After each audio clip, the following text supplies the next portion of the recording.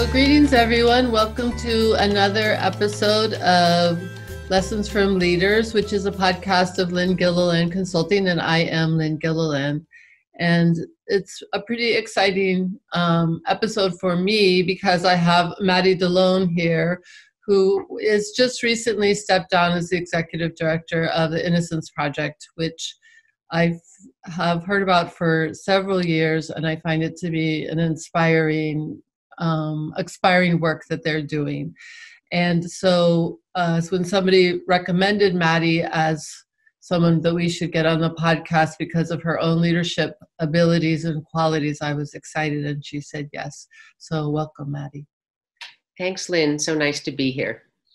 And if you could start us out, Maddy, just let us know about your own journey of how you ended up actually working at the Innocence Project, because what you told me, it wasn't a plan. You didn't start out seeing yourself in that kind of role, doing that kind of work. Right. I've approached work and jobs since the beginning, maybe when I was a lifeguard at 14, in trying to do things which were helpful to others, and in whatever role or way I could. I entered the workforce with a degree in public health and started my public health administration career as a health administrator in the city juvenile justice system here in New York City, and then running a clinic on Rikers Island in the mid-'80s. So I worked in that public health prison area for a while, including becoming the deputy director of the Board of Correction, which is an oversight agency in New York City that writes health standards that describe the ways that people inside must be treated in terms of health services. And then went to law school because I thought I would be even better at advocating for people in prison if I was a lawyer. And I was a litigator and a prisoner's rights lawyer for most of the next decade until I realized that my way of approaching problems, the place I felt most comfortable, was in a more collaborative, supportive and systemic way, with negotiation and discussion rather than through litigation and all of the battles that are not about the substance but really about delay. And so I was looking for some sort of job to be useful in this area of criminal justice reform. And the Innocence Project was looking for its first executive director, as they were leaving Cardozo Law School to become a nonprofit. And I had experience in leadership and some board experience, and served on a number of really wonderful boards where I think I learned more about running an organization than I did from working in one. And came to the project when there were 8 of us back in 2004, and left, as you said earlier this year, with a staff of 83, and a bigger organization. And I'm very proud of their work. I'm very proud of my own role in helping shape and grow that place. So it's a pleasure to be here, but that's how I got where I am. It was always driven by the mission. So you did tell me something that your dad said to you. Oh, well, he did, yes. So, no, my father, when I was about 20 years old, maybe 23, trying to figure out what in the world I was going to do with my life. And I knew that some people had plans. I was surrounded by some very driven people. Everybody knew exactly what they were going to do and where they were going to go. And my father was, to me, remains in memory, one of the most important and accomplished people I know. I said, Dad, how did you get where you're going? How did you know? And how will I know? And he looked at me, Maddy, and he said, Maddy, it's going to all make sense in retrospect. And so every now and then I look for retrospect, but I think you can't weave a tale that tells your own story. And so when people come to me and they know exactly what they're going to do, I'm impressed by them, and I say, it sounds like a great plan. If it works out, great. If it doesn't work out, that'll probably be great too. And if you don't know, well, then you're just like me, and I wouldn't worry about it too much as long as you keep following your heart and do good. I think you can't go wrong. I love that story because for those of us that don't have a plan or think we should have a plan and feel bad that we don't, then we can look and go, oh, so it worked out for Maddy. You also told me that you asked your dad, well, when does retrospect start or something like that? Yeah, like when am I going to get retrospect? And, you never quite have it. I was going to say, do you have it now? When you tell the story, there's a through line. Yes, well, you can all, if you think about it, it's just true. We all have through lines. They're things that drive us forever. And, for me, it's just been a deep commitment to the people and the issues that I have, that I've always cared about, that I continue to care about. And I do not mind making decisions, and I do not, and I am very interested in what everybody in an organization and a place thinks and does. I'm very curious in that way. So I think in some ways it was not that surprising that I ended up being the leader of an organization, not because that was ever what I needed to do or wanted to do or was driven to do, but because somebody has to do it. And, and I found it endlessly interesting. So you just said several things there that I'm going to pull out and ask you. I'm thinking those you might think are your leadership attributes. Making decisions. You don't mind making decisions. You're curious. So I'm making up that you're curious about what everybody's doing and what work they're doing. And you were willing and you had a purpose. Would you think of those as leadership attributes? And what else would you add to a list of leadership? What you think make for your own good leadership, or what you look to in others?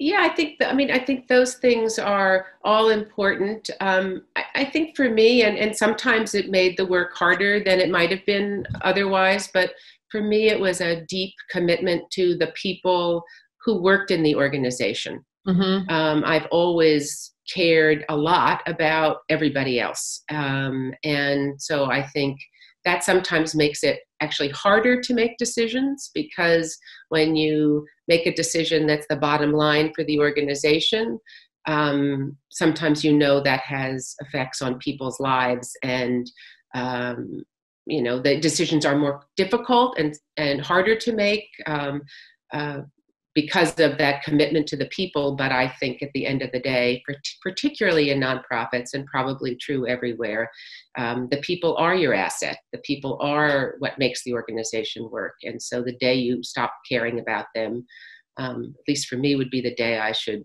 step down. And I didn't step down because I stopped caring about them. But, I think it does make the decision-making harder. How do you combine that caring about everyone, all your staff, and being curious about them with some of the tough decisions that one has to make? How do you balance those out in your own self? I think for me, it's really at some point, and, I would be critical of myself on those times where it took longer than it should have. But at some point, all you have to go on is your gut. Mm-hmm. When it's settled, when it feels like, okay, yes, this is going to be hard for some and harder for others and easier for someone else, but it's the kind of right thing to do. And then you just have to live with it and move on. Because I think the other thing that people look to in leaders is someone just to decide. Mm-hmm. And for whatever reason, and I don't think I understood it till I was just about ready to leave, or maybe even after I left the Innocence Project, it is that the only decisions you have to make as an executive director are decisions that somebody else can't make or doesn't want to make. Mm-hmm. And there are lots of people in an organization, particularly one with, lots and lots of strong-willed, smart, energetic, compassionate people, everybody has a very strong opinion about what the decision should be, but nobody else is able or willing to make it for all. And so these are hard decisions that you need to make. And at some point, people just do want to move on. They don't want to wallow in the indecision. And so what you do is the best you can do. And sometimes you acknowledge that's all you're doing is the very best you can do. And then when you're wrong, you apologize, you readjust, you move on. Does it feel the old adage, it's lonely at the top, does that apply, did you think? I don't know. I never felt lonely, but partly I surrounded myself, both in the organization, with wonderful people. And there really was, over the years, as the organization got bigger and more complex, a strong sense for me of that team of senior leaders, that team of people running departments and programs, that we were the best when we were all in it together, when we compromised sometimes and lived with decisions. But I also, from the very early days, thanks to a good friend who I think was on your podcast, Bill Abrams, Bill called and said, I'm new to being an ED. I'm new to the nonprofit sector. Would you like to be part of a little group of people who can talk to each other? And I joined, along with 6 or 7 other EDs of all kinds of different nonprofit organizations. And we met once a month for 14 years. And that group was incredibly important to me, so that I was not alone. I was alone in my office, but I always had this cadre of people I could reach out to. And I also was very fortunate in my 16 years to have an extraordinary board chair, 2 different chairs, but amazing people who were also had my back, were supportive, were smart, and I could talk to. So at the end of the day, you do have to make a lot of decisions that other people can't or don't want to make, but I never felt alone. Because thank you for delving into that, because that's one of the, I don't know, myths or common perceptions that one does end up feeling alone. And so I like the senior leadership, have your people that you feel have that trust with, and then your group outside that you can also lean on. And just so you know, Mary Ellen from Women's World Banking was also on our podcast. So Mary Ellen was part of that circle too. And still is. So eventually we'll circle around to your whole. Okay, they're a great group. Also, I wonder, so you must have really learned a lot being a leader, going from 8 to 83 people, being a new job for you. So when you look back, what did you learn that you didn't realize? Either things you had to adjust, or what would you what advice would you give yourself, that new ED with 8 people? What would you would you give yourself now?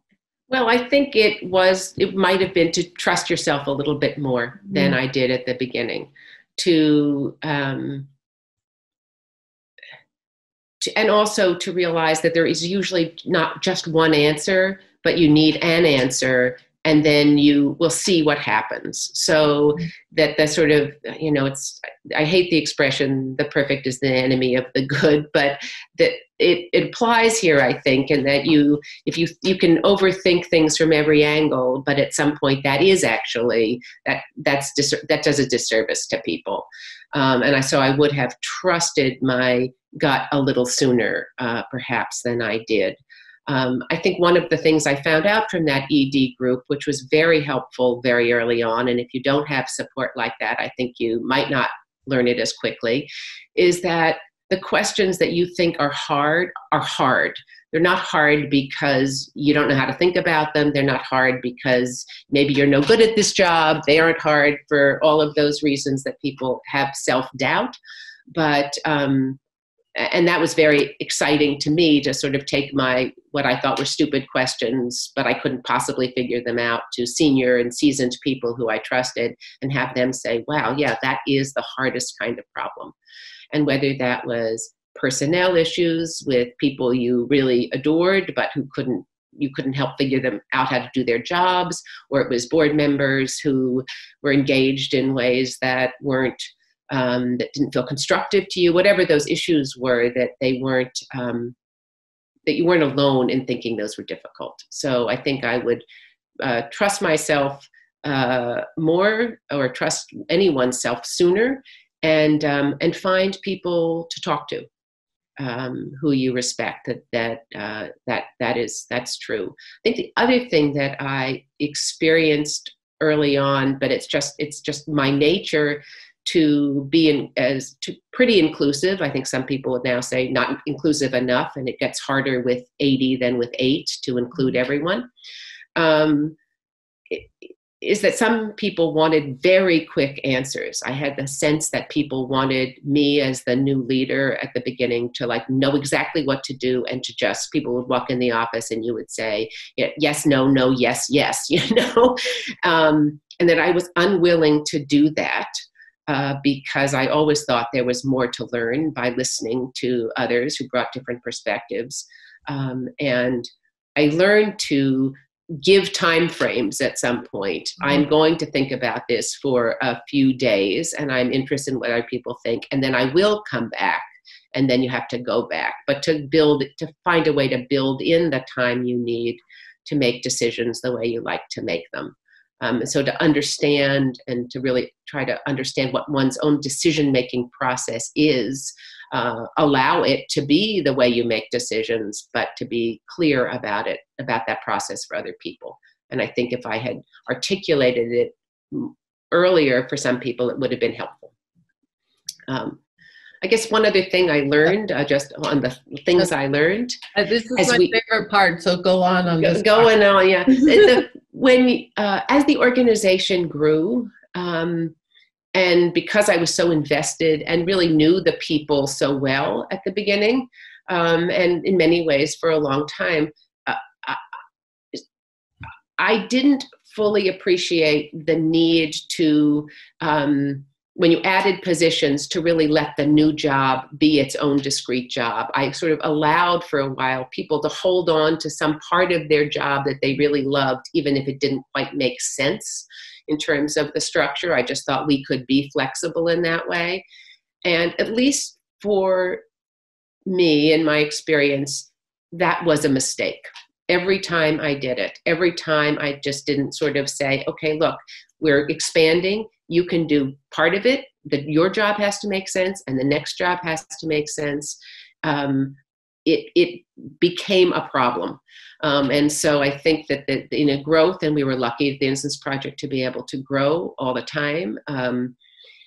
You just have to be willing to draw boundaries, and make them very clear that too much flexibility in a growing organization is actually hard for people to manage.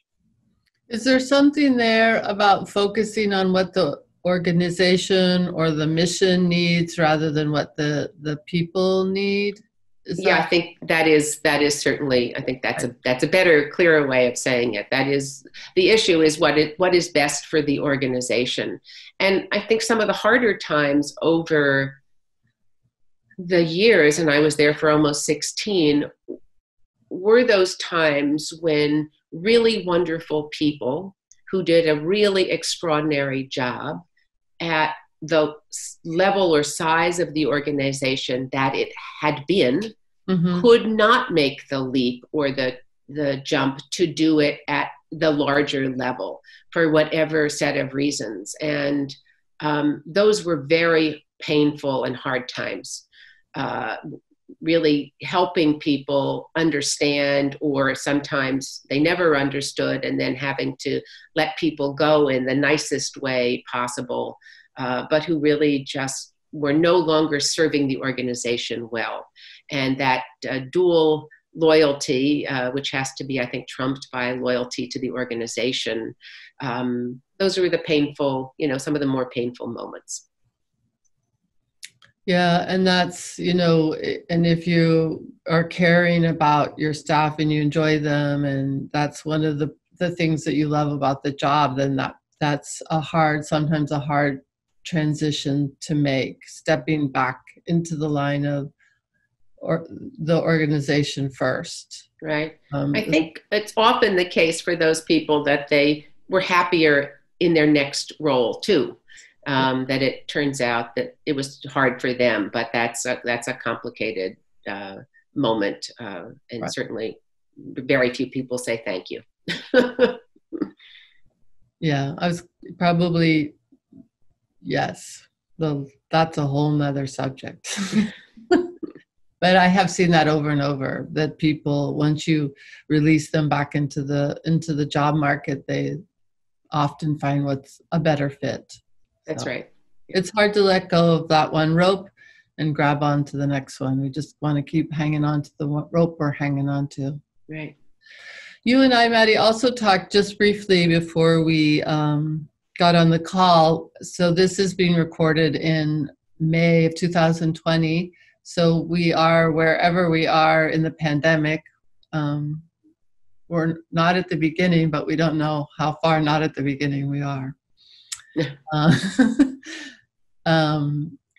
And so you and I were talking about, you are no longer at this moment in time leading an organization. However, you are supporting a lot of executives, people that are reaching out to you or that you know. And so I appreciate some of the ideas that you were giving to them. And so I wanted to ask if you would tell us some of the things that you're hearing and some of your suggestions that you're making to the people that you're talking to. Yeah, I mean, I think that, it's so interesting. It's been 10 weeks now for people. And the first week was total chaos. And the second week, people were beginning to feel like they were figuring out a way. And the third week, they were kind of able to think about their organizations in ways they hadn't been able to think about them. It's sort of the cycle of change was quite accelerated. But now people, I think, are tired.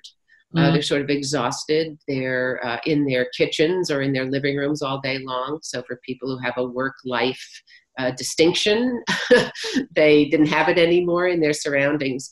But, somebody said to me the other day, I've never had to deal with anything like this. And I said, well, actually, it sounds to me like you've dealt with all things like this before, from your desk with your team around you, but their financial issues and their programmatic issues and their new safety issues. But in fact, the kinds of decisions that people are making in this time of COVID are the same sorts of decisions that executives have always had to make. And maybe we're just personally a little more afraid than we normally are, but the decisions are no different. And I think you only have that perspective when you're not in the middle of making those decisions.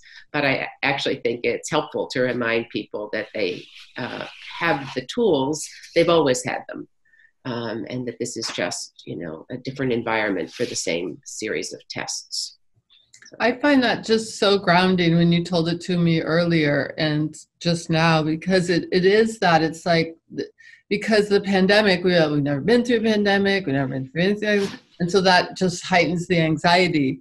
And then what your words are, it's very grounding. No, this is, break it out. You've worked with financial issues before. You've worked with board issues before. Worked with staffing issues before. These are the same. It came in a different sheep's clothing than it looked like than before. So I think that's very, very grounding. Very helpful. And often, you listen. It's been a pleasure actually to have the time to offer that myself for whatever use it is to people in this moment, to not have my own organization to worry about, but to be able to listen to others as they sort through what they're thinking about and doing. And, as is usually the case, people know what to do. Sometimes I think they just need somebody else to say, either to hear what it is they're actually saying, or to say that makes sense, which is all the reassurance you needed to move forward. And so there's some of that. Which comes back to trust yourself, which you said you wished you had caught that earlier when you were new executive director. So you're pretty much saying, trust yourself, trust your decision, trust your gut, trust that you'll do the best you can, trust that these are hard decisions, and you just decide, and then you see what happens. Right. Well, I think towards the end of my time and at the project, decisions would be made, or I'd make a decision, and people would have whatever reaction they had to it. And my feeling was, and I would say, we are doing the best we can. That is, in fact, all we can do. And if you do it with a clear head and a good heart, then, and the organization's mission in mind, I think people can't ask much more. One of my favorite leadership coaches, leadership thinkers, says that he asks himself at the end of the day, did I do the best I could? Can I hold my head up high? And if the answer is yes, then that's good enough. That's right. And I think when you didn't, you have to find a way of acknowledging that too. Because sometimes we don't, right? Right. Or you make a decision, you got pushed by a force you wish you hadn't been pushed by. You make a choice. Sometimes you just have to live with it, but it's okay to say, I wish I hadn't done that. It's what we did. We have to live with it right now, but you're right. We could have done better. And what I love about that is that it's just acknowledging failure, which we are always going to have failure. We're always going to make mistakes. It's just acknowledging it, not getting out the cat at nine tails and beating ourselves up and knocking ourselves to our knees. Right. And I'm sure there's, something about it too. I think that, we don't learn. I mean, I said to staff all the time when a mistake gets made and people were anxious or worried that somebody be angry at them, I'd say, oh, wow, that's too bad. How do you know why it happened? Like, can you make sure, is there a way to make sure it doesn't happen again? And, or I wonder why that happened. And it's an old expression also, but you don't learn from everything you do well. You learn from the mistakes you make. That's where the learning comes. That's where the growth comes. That's where the change comes. Because mistakes make you stop and think. Doing a good job, you go on. Right. I think that's where innovation comes, is from the mistakes. So, and I'd have to play that out more in my mind, but that's what comes to my mind right now. Yeah. What do you think courage has to do with leadership? What do I think courage has to do with leadership? I don't know. I mean, I think you have to be brave. You have to be willing to go out there. You have to be willing to say what you think. You have to be willing. You can never do the things that everybody wants you to do. And when, in the world of advocacy where we worked, you have to be able to say what others are doing should be better. And you have to be brave enough to say that, and to disappoint people, and and have people upset with you. But sure, courage is part of leadership. Do you feel like a courageous person? Do you think about yourself that way?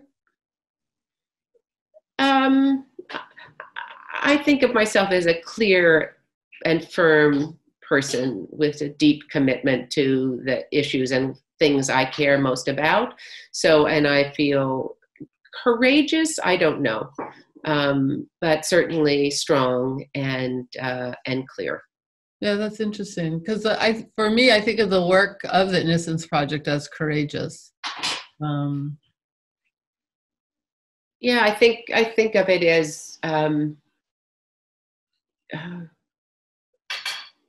as just, as right, as clear. There's nothing okay about arresting, convicting, sentencing, and leaving somebody who's absolutely innocent in prison. And systems have to understand their fallibility, and they have to be ready, willing to admit error and to change their systems to prevent future error. And it's very clear. So, so I think it's courageous. I mean, they're extraordinary people who work there, and even more extraordinary than the people who work there are the people we helped get out. Mm-hmm. The people and the families who endured more suffering and more injustice than anyone should have to face in a lifetime. And that they come through it and stay strong and ultimately prevail is a real testament to them and to the extraordinary team of people in our organization and affiliated organizations around the country and world who help bring people home. Thank you for that. And then since I asked you about courage, I just imagine so many of those people, they may not feel like they have courage, but that takes courage just to persevere. Yeah, I think that's right. Yeah. And yeah, it makes me a little tear up. Maddy, is there anything that we haven't talked about that you hope that we would, or anything else you'd like to add? No, I think we've covered a lot. I really appreciate the chance to talk to you, Lynn. It's been all of our encounters leading up to this so nice, and you're very thoughtful and clear, and so I appreciate the chance to talk with you about the subject of leadership. And again, Maddy, I'm so grateful that you were here. I feel honored that you came on. I've been watching the work that you were doing on the Innocence Project from afar, so to actually have you here feels a little to me like a celebrity, so thank you so much. My pleasure.